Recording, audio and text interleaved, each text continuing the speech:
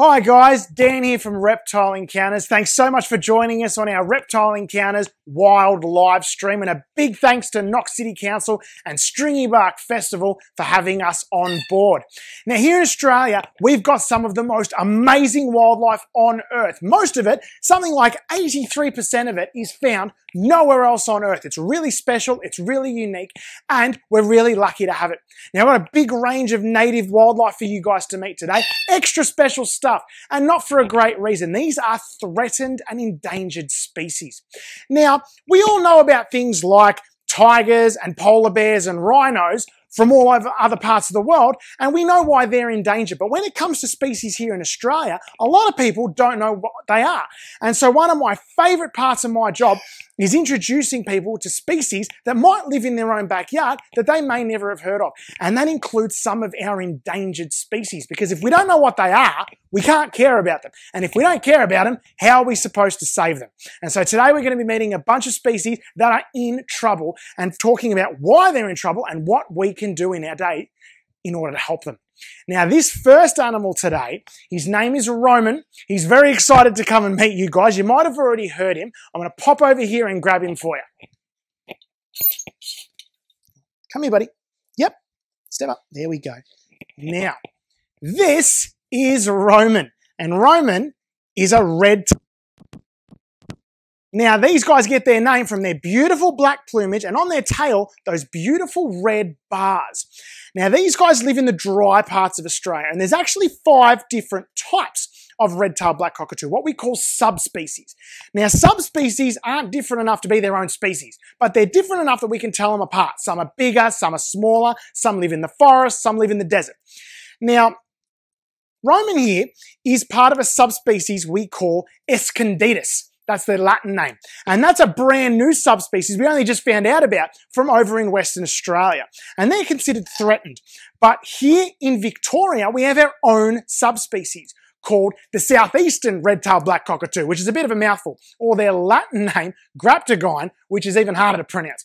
They are critically endangered. In fact, there's only estimated to be between 12 and 1,600 of them left in the wild. They're only found in the Mallee, over in Western Victoria and on the border of Vic and South Australia. The reason their numbers have dropped so much is because of habitat loss. They have lost a lot of the places that they like to live. Being the smallest of the subspecies, they really don't like coming out of the forest very often. They're exposed to predators. They won't really feed down on the ground like some of our other red-tailed blacks will. And so we have cut down a lot of the bushier parts of the Mallee to make room for all the agriculture going on out there. When we've removed all of that forest, they've lost where they live, they've lost where they feed, and they've lost where they nest. See, they're quite picky with their foods, and they only like to eat from certain trees like bull oaks and acacias. And when we've cut down lots of those trees, they've lost their food. Not only that, but like I said, they have lost where they nest. These guys need tree hollows. They love to nest in big hollows in big old gum trees. And unfortunately, most of those trees have been cut down. It takes over 100 years for some of those nest hollows to start to form. And by the time they're big enough for red-tailed blacks to use, they can be much closer to 200. Now, even the ones that are left, most of them are dead, and 3 to 4% of them are falling over because of natural causes every year. And so to try and help them, we have started using nest boxes out in the Mallee. And we've also started to get farmers on board. And there's certain money that they can get from their local councils if they plant food trees. Because again, loss of food is just as big an issue as loss of nest sites. Now, Roman here, he absolutely loves his almonds. You've got one in your hand and you're going for another one already. He is a funny boy. And luckily for red-tailed black cockatoos, they're actually quite well known. And so when the species is well known, it's a lot easier to talk about them and get people on board. We have to be much better with our farming practices to make sure that we don't run out of food for these guys, as well as helping groups like the Reptile Black Cockatoo Organisation who go out and monitor these guys. They do surveys every single year to make sure that we know how many of them there are. And at last count, there was something like 1,283, which is amazing. And hopefully means the species is on the rise, because the time they counted before, it wasn't even 900. That's a good sign that we're doing the right thing, but we've got to keep it up. Now, I am going to pop Roman back. We're going to meet another species, a less known species that used to be found in the Mallee, but sadly isn't even found on this side of the country anymore, which is a bit of a shame.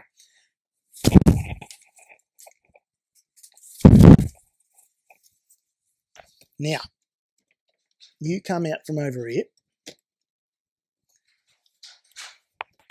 This next species is a mammal. I know we're called Reptile Encounters, but we've got other stuff too. And this is a species a lot of people don't know. Have any of you guys ever heard of a bettong?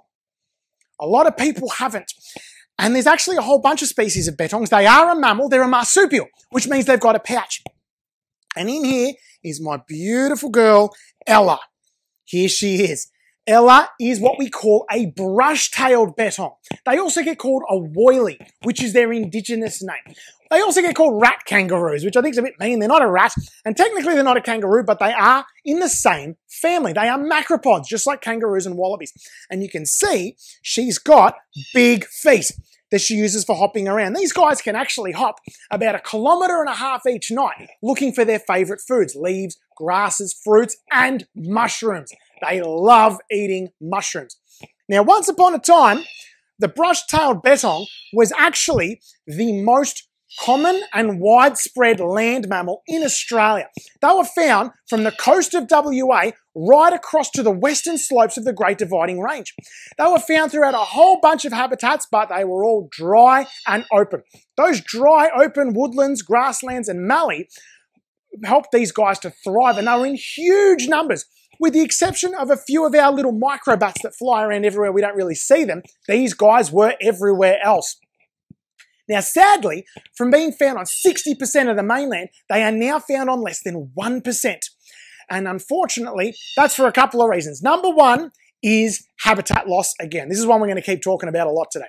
They have lost a lot of their habitat to agriculture, cities, towns, schools, and pools. And they don't like living in those places. They like living on those native dry grasslands. As we've lost them, we've lost these species. Here in Victoria, we've lost over 99% of our native grasslands. And so the species from those grasslands, like the brush-tailed bettong, as well as species like the plains wanderer, the striped legless lizard, and the eastern hooded scalyfoot, have all become really, really endangered here as well. It's really sad. Now, the other reason these guys are in trouble is introduced species. This is another one we're going to mention a few times today. Things like rabbits and hares and even goats eat a lot of the food that these guys do. And things like cats and foxes really like to eat them.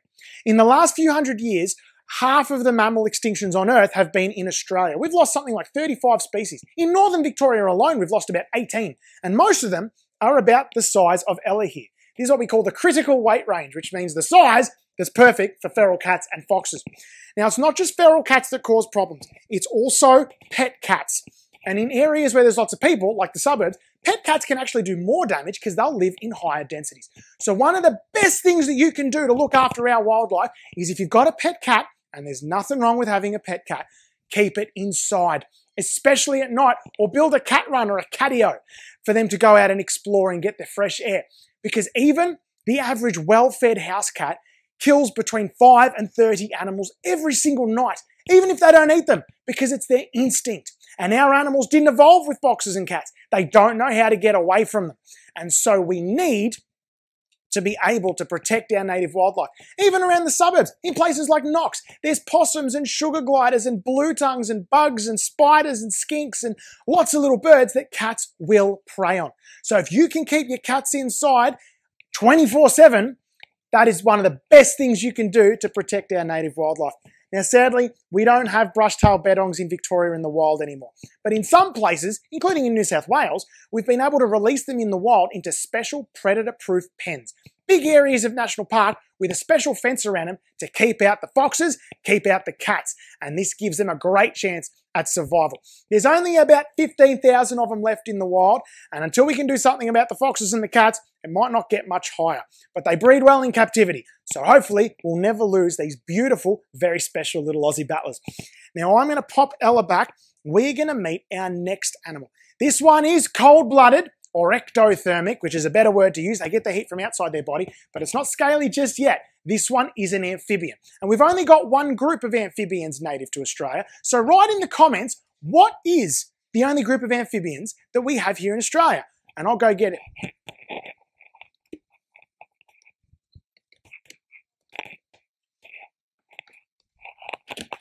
Let's have a look over here. Now, my next animal, or two animals actually, are frogs. These are Gary and Jerry, and Gary and Jerry are what we call growling grass frogs. Hopefully you can see them in this tank. It gets a little bit hard sometimes. Now, growling grass frogs should be a really common species around Melbourne. They are found in a bunch of places around Melbourne. In fact, a few places close to you guys. Now, they used to be found through the entire southern corner, the southeastern corner of Australia, from just over the border into New South Wales and found right through Victoria and a little bit into South Australia as well. They're quite a large frog. They are actually a cousin of the green tree frog, and they don't really climb anymore. They spend all their time in and around the water's edge, hiding in the plants and under the vegetation. They croak, they call from the vegetation in the water, and they sound like a motorbike changing gears. They go, brap, rap, rap, rap, brap. Really similar to a dirt bike. It's quite concerning hearing thousands of those in the middle of the night. You think the bikes are coming to get you. It's growling grass frogs. And they eat everything from bugs to little yabbies, things like fish in the water, and their favourite food is actually other frogs. Smaller frogs, even smaller members of their own species. They'll be cannibals. Now, they used to be very common, but sadly, they've disappeared from something like 90% of the places they used to be found. 90%. The reasons why? Well, we've talked about them.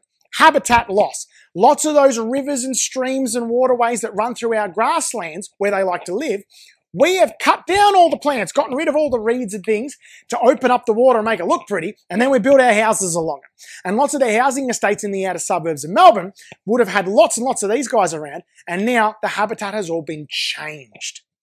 These guys actually bask in the sun, like blue tongues, and they'll sit in the reeds and the bulrushes to get their sun during the day. We clear away all that vegetation. These guys end up sitting out in the open, and then not only do they get picked off by native predators like birds of prey, ibis, herons, and storks, they also get picked off by, guess what? Foxes and cats. And so again, introduced predators are a big problem as well. Now, these frogs are really, really mobile as well. They actually like to be able to move from one waterway to another, and they can move over 1 kilometre in a 24-hour period. This means that they could move between creeks. But now, there's not just grassland or forest in between those creeks. They've also got to deal with houses, roads, cars, dogs and cats, people stepping on them. Lots of hazards. And they don't move as well as they used to. And this impacts on their breeding. The last risk to these guys that we're going to talk about, there's plenty more, is a disease. We've been hearing the word pandemic a lot this year, haven't we? It's actually getting kind of hard to hear. These guys have been dealing with a pandemic since the 1980s. Amphibians all over the world dealing with a horrible disease called chytridiomycosis. Say that 5 times fast. We call it chytrid fungus because it's a little easier to understand, and it's a fungal infection that infects their skin. They use their skin to breathe. They use their skin to drink. Amphibians use their skin for a lot of things. Skin is really important to have. And what they'll do when they get this disease is that their skin won't work the way it used to, and they end up dying. When their skin goes downhill, so does the rest of their health. Chytrid has already led to the extinction of 4 Australian frog species. There's another 10 that are at high risk, and it spreads through the water and by frogs coming into contact with each other. Now, we know these guys like to live in and around the water for their entire lives. Why would they be coming into contact with other frogs? We talked about it before. You can write it in the comments. But this means that they are extra susceptible. They eat them. And a sick frog is a lot easier to catch than a healthy frog. If they catch a little frog that's got that disease, they get sick and they die. Now, we breed lots of them in captivity. These 2 were born at Melbourne Museum, and the Amphibian Research Centre down in Pearcedale breeds lots of endangered frogs as well. But we can't start releasing them into the wild yet because, unfortunately, if we do that, we end up with a whole bunch of frogs getting chytrid and dying anyway. We've got to put a lot more effort into protecting these frogs and learning about chytrid. They have survived 5 mass extinctions. Amphibians, they've been around for millions and millions and millions of years.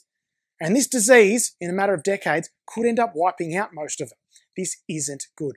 One of the best things you can do at home to look after frogs is put your stuff in the right bin. Pollution has a big impact on our frog species when it ends up in waterways. They're what we call environmental indicators. So if there's any chemicals in the water, Frogs are the first ones to get sick. And with these guys already being threatened, it means that we need to stop, take a moment, and put stuff in the right bin and not pollute. Not let chemicals go in the wrong directions and things like that, because that is how we end up with even less frogs. Now I'm going to pop Gary and Jerry, our growling grass frogs, away, and now we're going to meet a reptile. A Victorian reptile that doesn't have any legs. This is my mate Vinny. And Vinny is called a Victorian carpet python. We do have pythons here in Victoria. In fact, we've got two species. Right over the far eastern tip, we get diamond pythons, and up along the Murray River, we get Victorian carpet pythons. Now, they're actually found right up through the Murray-Darling Basin. So a little bit into South Australia, the top of Victoria, through New South Wales and into Queensland. In the northern parts of their range, they can get to 2.5 metres long. They're very, very common, and they love living around farms where they can eat lots of rats, and farmers like having them around, and rightfully so. Here in Victoria, they tend to be a bit smaller. In fact, it's very rare to find a Victorian animal over about 1.7 metres. Now, the problem with that is that they want to stay hidden more because they're smaller, just like our red-tailed black cockatoos. And as we have cleared most of the river red gums and that forest up along northern Victoria, it means we have lost a lot of the places where these guys like to live. So habitat loss is a big problem. Now, not only has it been lost, but now they have to deal with habitat fragmentation. Yes, there's still river red gum forest along the Murray River, but there's some here, there's some here, there's some way over here. And they're not going to travel in between, because in between there could be hundreds of kilometres of open farmland. They don't like being in the open for that long. And so unfortunately, they won't travel. They may as well be stuck on islands in the middle of the ocean. They won't travel, and this can lead to problems like inbreeding, because there may only be a few pythons in each part of the forest. Now, on top of that, their habitat has been changed. Collecting firewood has a big impact on these guys. They need big hollow logs because that's where they lay their eggs. The girls will actually wrap around their eggs in a hollow log and shake their bodies, just like this. And that keeps the eggs warm. They incubate their eggs. And they also need branches that have half fallen out of the trees in storms, and they use them like ladders. And these python ladders let them get up into the canopy and access places where their food might be, like birds and possums. Now, remember how I said a lot of our mammals in Victoria have gone extinct? All those little bettongs and bandicoots and potoroos, once upon a time, would have been food for these guys, but they're gone. And now they rely on animals like rabbits. But rabbits are an introduced pest. They're a problem, and they do lots of damage to the environment. But if we get rid of rabbits, species like Victorian carpet pythons and wedge-tailed eagles, they end up losing a major food source, as well as the cats and foxes, who will then prey even more on our native species. So it's a bit of a headache trying to figure out exactly what we're going to do, but nothing is not the right answer.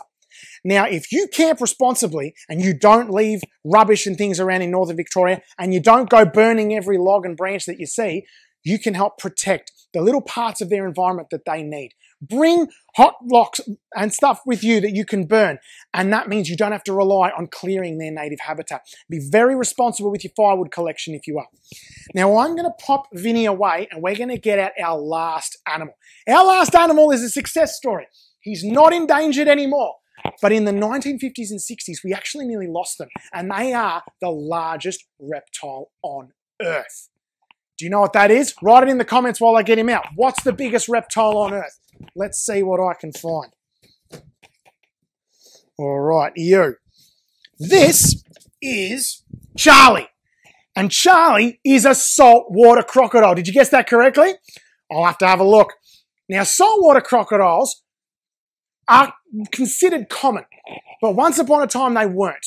And that's a bit interesting to hear, isn't it? The largest reptile on Earth, one that we're so familiar with, being in that much trouble. Now, what happened is that we hunted them.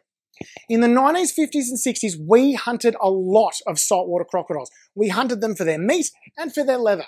And we hunted the big ones. Remember, this is not full grown. A saltwater crocodile can get to well over 7 meters long. In fact, the biggest one ever measured was 8.11 meters. Not only that, it weighed 1,000 kilos. That's a big animal. And hunters go for the biggest animals. More meat, more leather, more money. Now, that's not the way that predators work. Predators pick off the sick and the weak. And so the opposite effect was happening. Normally, these guys are the top of the food chain. And by hunting the sick and the weak, they help to keep their prey species, like kangaroos, at a reasonable level. Now, unfortunately, with the crocodiles being hunted, they're in the wild started getting sickly and weaker because all the big healthy animals were being killed. By the end of the 1960s, we were down to about 3,000 saltwater crocs. Did you know they were that endangered? How crazy is that? Luckily, at the end of the 1960s, between 1968 and 1972, they became protected in Queensland, the Northern Territory, and Western Australia, right up the top in the Kimberley where they're found. Throughout Southeast Asia, where saltwater crocodiles are found as well, they weren't protected in time. And in lots of places like Thailand and Vietnam, they actually became extinct in the wild. Now, their numbers have slowly started to come back up. They do have a lot of babies, and the number one predator of young crocs is actually bigger crocs. So without that many bigger crocs eating them, their numbers could come up relatively quickly. Nowadays, we think that there's about 100,000 of them across the top end of Australia, which seems like a lot. But we think that over the course of their hunting, it was actually about 300,000 crocodiles that got hunted. So we may only be about a third of the way back to where they're supposed to be. Not only that, but in Queensland, they're actually still listed as near threatened. And Queensland tends to get up and say, oh, there's too many crocodiles, we need to control them. There's some politicians that like to say things like that. We won't get into the politics too much, I promise. But we've got to remember, this is not the case. They still need to be protected. Big crocs eat little crocs. So it's very, very hard to have too many crocodiles. Now, these guys are a success story. We did get them back from the brink. But if we start hunting them again, and they end up on the endangered list for the second time in 50 years, is it going to show that we've learnt anything? No. So hunting them is probably not a great idea. We need to protect all of our endangered species. The cute and fluffy ones, the scaly, scary ones, and the big toothy ones. Doesn't matter whether they give us a little bit of fear or not. They are incredibly important. All of them. This is an apex predator. We need them. Incredibly important in their ecosystem. We don't want them to become endangered again. Now, Charlie was our last animal today. I'm going to quickly pop him over here, back where he's supposed to be. Now, my name is Dan. I'm from Reptile Encounters. Thanks so much for joining us today. Make sure you check us out on Facebook and on Instagram, where you can see all the photos. This time of year, we get lots of babies, and we have lots of live streams going on all the time as well, all the content that comes up on our Facebook, as well as check out zooflix.com. Exciting new venture with heaps of zoo-related content, videos, podcasts, and lots more coming. Hopefully, we'll be able to start coming out and visiting you guys in person before long. With all of our animals, we'll be able to see them, hear them, touch them, smell them every once in a while as well. But until then, make sure you wash your hands, wear your masks, be nice to our wildlife. And thanks so much again to Knox City Council and Stringybark Festival for having us. My name's Dan. I'll see you really soon.